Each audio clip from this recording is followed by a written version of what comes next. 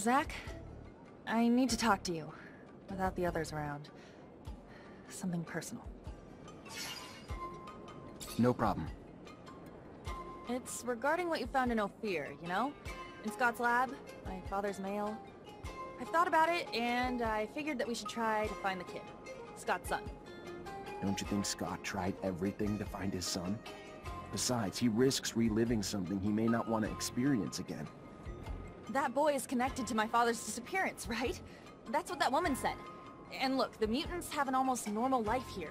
Scott didn't know that the city existed before. We could set up something new. What do you think? If we find out what happened to his son, we could not just bring him back here, but also find out what my dad went to do for Scott. I'm almost convinced that he was trying to bring him back his son. All right, I'll look into it. Someone must know where to find the information regarding the new mutants. Thank you! But I don't think Scott should know about all this for now. If something happened to his kid... Anyway, you know?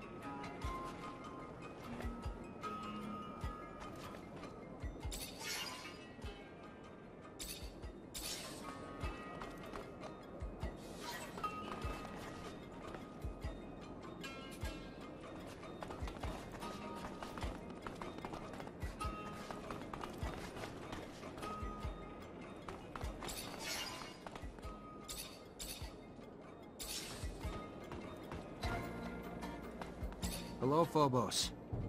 Hello, Sakura. Hello, Phobos. Hello, Sakurai. Scott had a son who became a mutant. I'm trying to find him. Did you know by any chance where they could have taken him? A first-generation mutant. He must have suffered a lot, Zachariah. He would have been brutally taken away from his parents and deported very far, in another city or an outside complex. It is the protocol, probably to prevent the young mutant from running away with his family. Completely cut off from his relatives in a foreign environment, they will condition him to obey like an animal. I'm sorry, Phobos. That's what happened to you too. Yes, most of the time, new mutants end their lives where they were conditioned.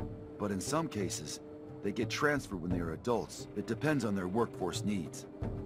It was during one of those transfers that I managed to run away. If your young mutant reached the adult age, it will be very hard to find him. He could be in another center or on the run. From what I understand, his son may be my age. It will not be easy, but there is a way to find out at least where he was sent. There are archives in Ophir on all the citizens. You can find who was sent away as well as the location. I do not know if they keep track of the past transfers during the first deportation, but at least that is where you should start looking.